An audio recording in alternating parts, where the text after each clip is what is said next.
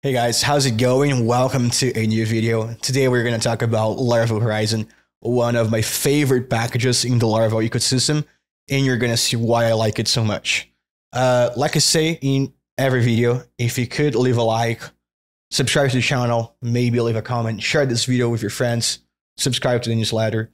That really helps me. As you know, this is free content and I'm not getting paid to do any of this, so any help is highly appreciated. But with no further ado, let's go into the video because I am really hyped to show you guys what Horizon does. Alright, as you can see, we have pretty much the same code as the last video. I did remove the exception, so this should work, but we're not going to do anything now. We're going to go to GitHub, Laravel Horizon, and as you can see, it gives you a brief introduction of what Horizon is. And Horizon is basically a dashboard and also a queue worker, if you will. It's basically Laravel queues on steroids.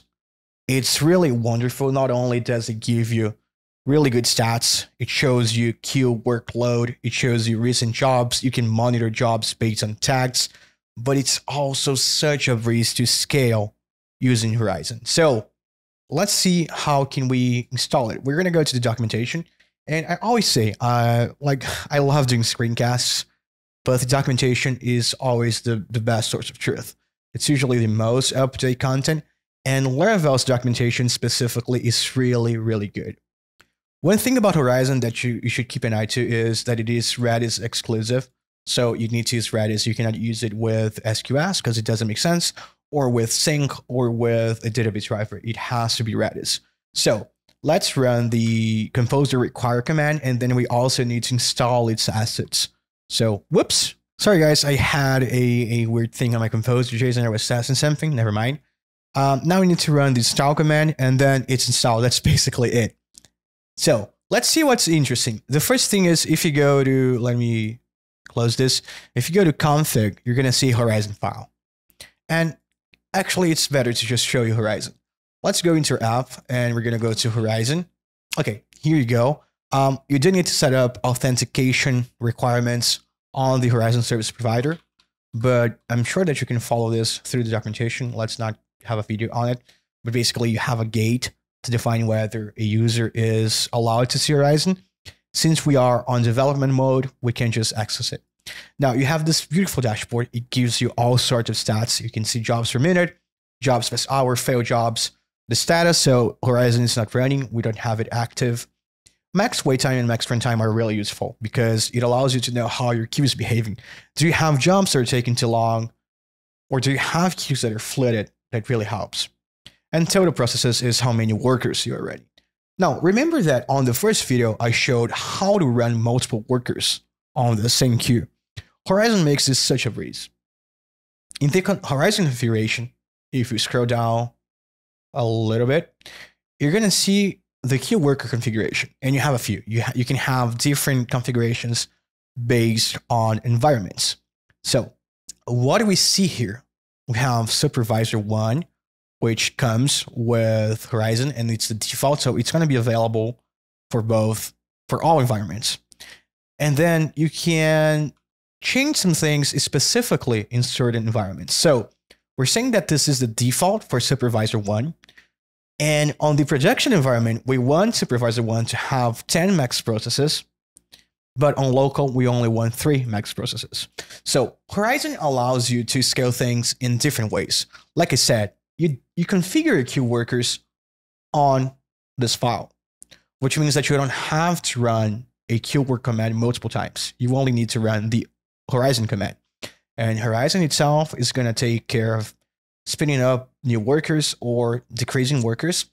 And it also has some load balancing features. So let's say that, for instance, I worked on an SMS app, and the amount of messages we had to send in a given time, it varied a bit. Sometimes we needed to send a lot of messages. Sometimes we didn't need to send a bunch of messages. With Horizon, you can configure the number of processes. You can go static. You can say, hey, I want 10 workers on this queue, and that's it. But you can also say, hey, I want the minimum of 3 workers on this queue and the max of 20. And if the system is not under load, you can decrease it. If you start to get some load, start to increase it. What's really interesting is you can also make this balancing between queues. So let's say you have an SMS sending queue and you have a queue that adds stuff to a list. What you can do is give a number of processes to both these queues and let Horizon balance them based on the load that you are receiving on your server. All right, for now, we're not going to touch this. Let's go over this and just see how things work. One thing that you have to remember is you define which queues are being handled here. Like I said, you can have multiple queues using the same configuration, so they're going to share resources, and you have some balance options. This is all in the documentation. We're not going to cover all of this on the video. Either way, let's do something. Let's add some jobs into the queue. Okay. If we go to pending jobs, you can see all the jobs that you added. This is super cool. And if I click on one of them, you can see all the context. So we know this is a payload. We know that it is a message object. So it's this model class with this ID. We're not loading any relations using this connection. It's like I said, remember on the first video that I mentioned that Laravel automatically serializes models to something that it can understand and picks them up later. This is it. We can also see completed jobs. We don't have any, so nothing to see here. And we can see failed jobs. We have metrics and batches. We're not going to use batches now, but metrics is super interesting, as is monitoring. So how do we activate Horizon? How do we make it process those jobs? Well, just so we don't make things way too fast, let's go into send message and let's just add a really small delay. So we can say microseconds. No, let's say 1 second, because we're going to have 3 workers. If we go back, we can see that on local, we have 3 max processes. We can go here and say PHP artisan Horizon. Horizon started. And now it's active, okay? And you can see that we have the default queue, we have 3 processes running, and the number of jobs is increasing. And we can actually make it auto refresh, which is super cool. So it gives you the max wait time, which is a minute. It calculates this based on how fast the jobs are being currently processed. And if we go into pending jobs, you can see all the pending jobs. If we go into completed jobs, you can also see all those jobs right here. I'm going to halt this because I want to do something real quick. And it's actually taking 2 seconds. I think, yeah, I left it sleep here. That's okay. I'm going to start throwing an exception here. So throw a new exception. Let's rerun this and see what happens. So they're started to fail. And if we go into fail jobs, we don't have any because they haven't failed for the amount of times they should. So let's remove the sleep so we can have things happen a little bit faster. And let's rerun this. Horizon is active once again. And it all failed. Oh, we forgot a TT right here. Okay, no problem. Let's rerun this. We have only a few pending jobs. So they all failed. And if we go to fail jobs, we start to see all the jobs that failed. And like I said, they only go into fail jobs once we reach the maximum amount of attempts. And Horizon showed this for us. You can see that we attempted it 5 times. We have the model, we have the IT. It was pretty fast, so we don't have a good number here. But what's interesting is you can click on the job and see what went wrong, when it failed, and when it was pushed into the queue. So here's what's really cool. Let's stop this for a while. Let's go into our class and fix this. Let's get Horizon up once again. It is not going to process anything because I don't think we have any jobs into the queue. We do not. Oh, it seems like we do, apparently. And what we can do is we can go into the fail jobs. And let's say you have this running in production. So I'm assuming errors don't happen very often. You can go into your queue. You can click and say, okay, so this is what was wrong. You can fix it. You can go through the UI and you can resend it. So it's retried and it also says it's completed. So if we click on it, you go all the way back, resend retries. And it also gives you the ID of the job. So this is really, really, really cool, guys. Really great. Of course, on the dashboard, you also have a bunch of information, the amount of jobs per minute, You have the amount of jobs in the past hour. And this is all configurable through the config. So let's go here, config Horizon. If you go all the way up under training times, you want to keep recent jobs for 60 seconds, pending jobs for 60 seconds, completed jobs for 60 seconds. Recent failed for 7 days, and monitored for 7 days. Now, what is a monitor job? If you go here, you can see that you can monitor a tag. And Horizon has this concept of tags. What does that mean? Let's go into our job, and we're going to add a tags method, which returns an array. And we're going to say, for instance, we can say send message. And you can also say stuff like, for instance, message, and then add the message ID. Now, we need to add a couple new jobs into the queue, right? So I'm going to add a few jobs. Okay, we have 100 new jobs to be added into the queue. And I'm going to monitor this tag. So send message is the tag I want to monitor. Let's add it here. Do we have Horizon running? We do. So let's add some jobs into the queue. We should have some pending jobs. And Horizon is already processing them. So if you go into monitoring, we can see all of them. And Horizon is also going to show the tag. So we have the tag that we use to identify the job. And we can also add all sorts of tags.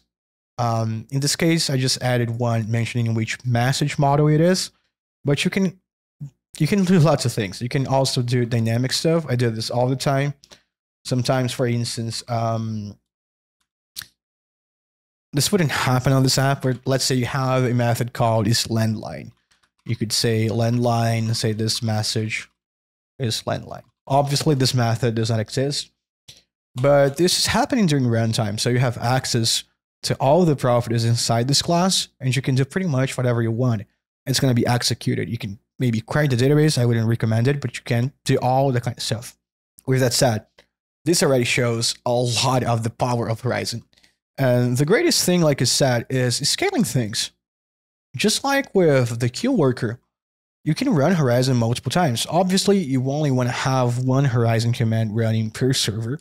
But what you can do, though, is you can have a single Redis server, so a central entity, and you can connect multiple servers to that Redis instance. And you can run Horizon in those servers. And Horizon will automatically balance things out. So you're going to see a new server pop up on the Horizon dashboard, and you're going to theoretically have double the processing power. I say theoretically because you also have things like a database, which affects performance, external API calls, that kind of stuff. But the point is, if you want to scale Horizon horizontally, you just need to run Horizon once again, pointing to the same Redis server. Obviously, you want to do this in different servers, but Horizon will automatically scale things for you. And it will also show you the different servers running, because they also might have different configs. Unlikely, but it's possible. And Horizon shows all of that for you on its screen. Now, another thing to note is Horizon runs as a daemon. So it's a command that never finishes running, which means that if you change something in the Horizon config, you do need to rerun the command. So if you have a deploy script, make sure to kill Horizon, and you can call, well, I can show this to you guys. We have Horizon running here on one tab, right? And I'm going to say PHP artisan Horizon terminate. And the process was terminated. So you can use a scheduler, I don't know, something to keep this running as a daemon. So if it ever is scaled, you want to have it be retried, rerun. And then on your deploy script, you can just say Horizon terminate, and Horizon will gracefully shut down. All right, guys, this is the video. I hope you guys enjoyed this video. Horizon is very powerful. This video does not do its justice, and you just have to play with it to understand how things work. But it is certainly a really great dashboard too. Not only that, but also a really great queue manager. And if you ever need to do some scaling, don't go for the fancy stuff first. Try Horizon first, try Laravel Queues. And if that doesn't work, which I doubt, then, try something else. But Horizon works wonderfully. It's beautiful. Monitoring through Horizon is amazing. There's a command that you can run to create snapshots so you can have metrics. all that kind of stuff. So take a look at the documentation, play a little bit with it, and I really hope this video was helpful. As I said in the beginning, leave a like, leave a comment, subscribe to the channel, share it if you can, because it really, really helps me. But that's it. See you on the next video.